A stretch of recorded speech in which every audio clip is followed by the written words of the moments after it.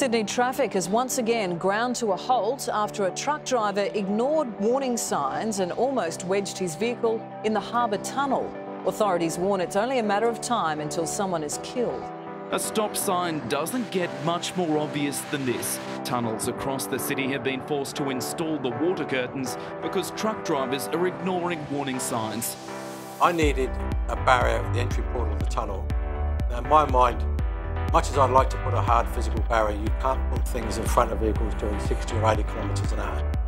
So I needed a virtual barrier which would be imposing enough to stop traffic. We'd improved our lights and signs, and particularly our variable message signs 2 or 3 years ago. And it was my belief at the time that these additional variable message signs with flashing borders and much better illuminated messages would stop motorists entering the tunnel.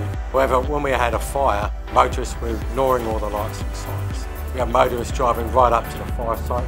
I needed something to stop them. The Softstop will give the opportunity to prevent motorists or pedestrians, depending where it is, from entering that area. The emergency service people, your response people, will still be able to walk through or drive through the screen to get where they're going without a physical barrier.